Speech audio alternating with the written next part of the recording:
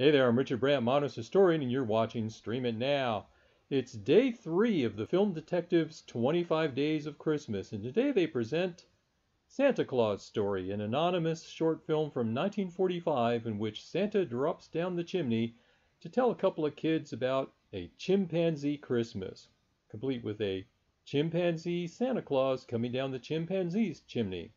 And for some reason it's further padded out with stock footage of an army of zoo monkeys bobbing for pretzels, which is actually less cute than it is terrifying. All in all, this movie packs a lot of weird into its less than 10-minute running time.